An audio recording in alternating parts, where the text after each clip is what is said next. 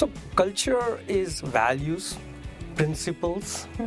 It is, I believe, foundation to success of any organization.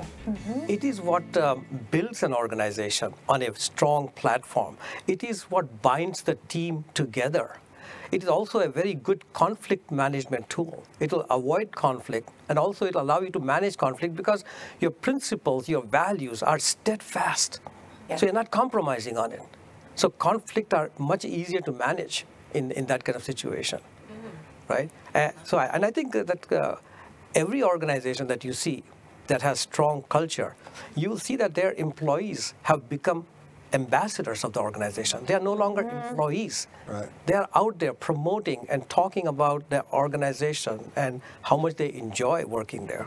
You know, so culture is very critical, and I know it's a cliche that to talk about that culture is more important than strategy, but that's the fact. Yeah. You know, strategies have to change because of the nature of strategy, right? World changes around us, it's dynamic nature, right? But culture has to remain steadfast. When you are going to be trustworthy, transparent, integrity going to be high, right? That there is no compromise there.